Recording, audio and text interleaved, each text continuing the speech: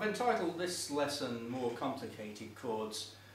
I don't go into the likes of pregnant 13ths, but I look at the major 7th chord and, for example, the major 7th with the added 9th.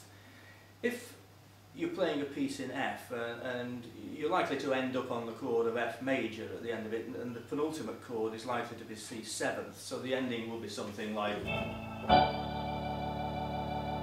Now if you do that every time, you're becoming a little bit predictable, so it's often interesting to put a slight variation on that, and to end up with F major 7th with the added 9th makes it a little bit different. So it goes from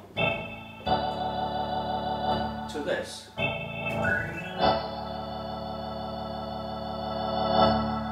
Now to me that's a little bit more interesting, a little bit out of the ordinary, and it's things like that that are explored in this particular lesson on the DVD.